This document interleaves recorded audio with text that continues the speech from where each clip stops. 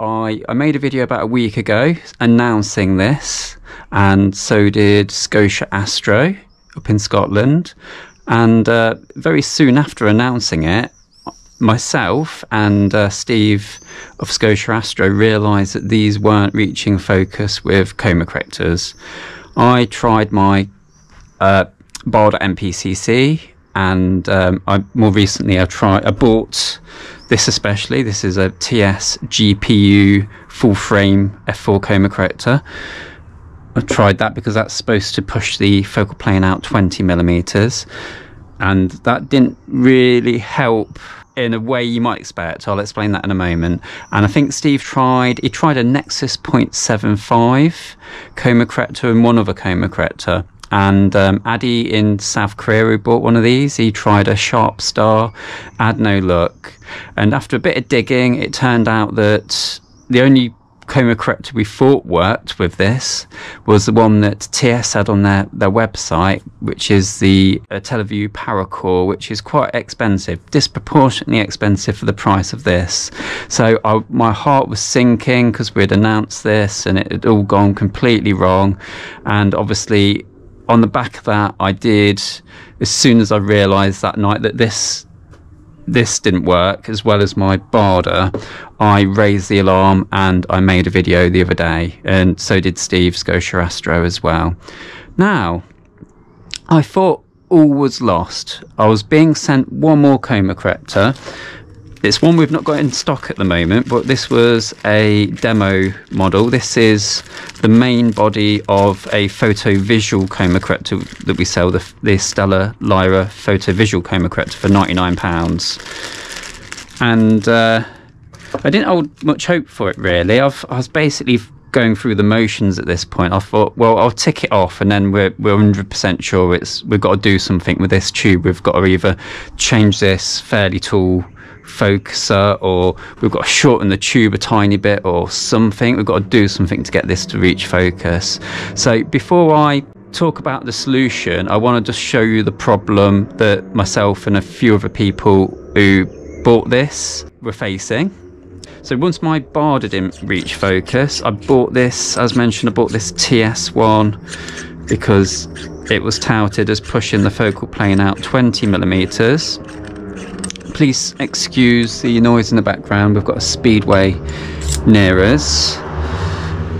Right, so if I pop my Sony on there with a M48T ring, that's going to give the correct 55mm backspacing for this. I'll turn that on now. Get the cap off there. I'm going to show you what I mean. This is what we were facing. Now, admittedly, this one did come quite close.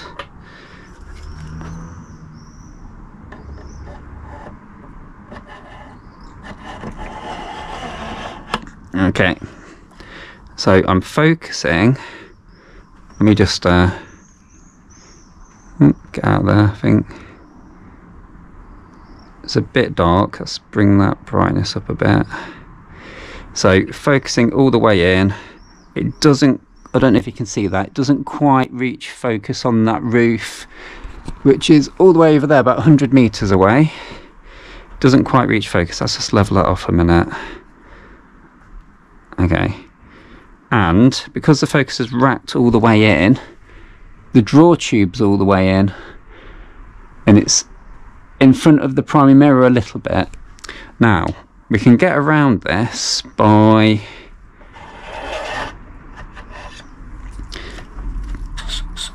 a little trick. We can remove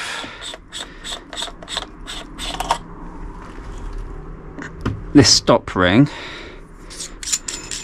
just to give us an extra little bit of travel.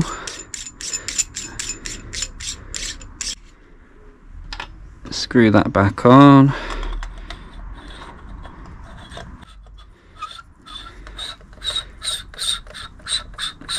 I can only hope my head camera's pointing in the right direction, else I'm filming all this again.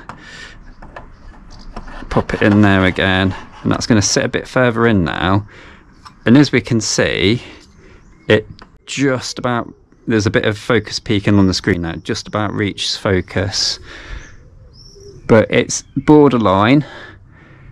The end of the Coma Corrector is borderline sticking out the bottom of the focuser, and we're racked all the way in, and that focuser is impinging quite a bit of the mirror, and I was finding that it was taking a bit of a chunk out of bright stars, and it wasn't something that I thought was acceptable. So really, you can't really have the focuser racked in 100%. There's no movement past focus, and it was just impinging too much on that primary mirror. So I was just going through, we pretty much decided that we needed to do something drastic with this OTA, either slightly shorten it, change the focuser, somehow move the primary mirror up a bit, something. And then finally today, this little beauty turned up. Now, this StellaLyra, I don't have a good history with. I tried it on my last StellaLyra F4. I had a 6-inch StellaLyra F4, which I love the telescope, but when I tried it with this Coma Corrector, I found that my camera was just too far out from the focuser. It was like out on a stalk, so I didn't really get on well with this Coma Corrector. It's got 75mm of back focus distance between the Coma Corrector and your sensor instead of the typical 55. So with this one, we need to add an extra 20mm of spacers. Well, that's 20.8. Add that to there. Okay, and then screw it on here, because the camera and the T-ring makes it 55, and then we've got an extra 20 there, which makes our 75. Right, so when we put this one in,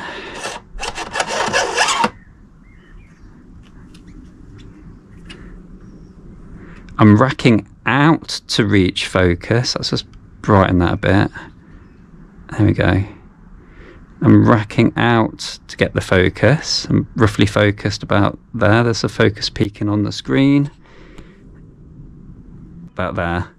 So now we've got a bit of outward focus, and now the draw tube is clearing the primary mirror because we're racking out to reach focus, and it's reaching focus.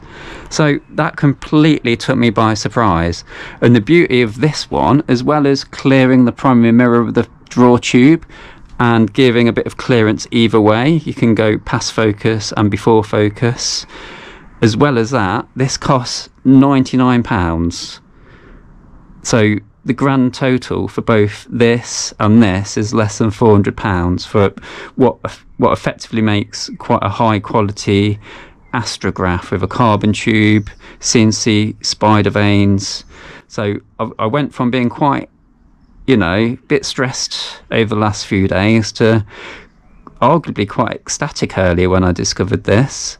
Now, I don't sound as excited as I was because I'm quite tired now, but I can assure you I'm over the moon about this, and I think it's a real shame that we didn't realise this earlier.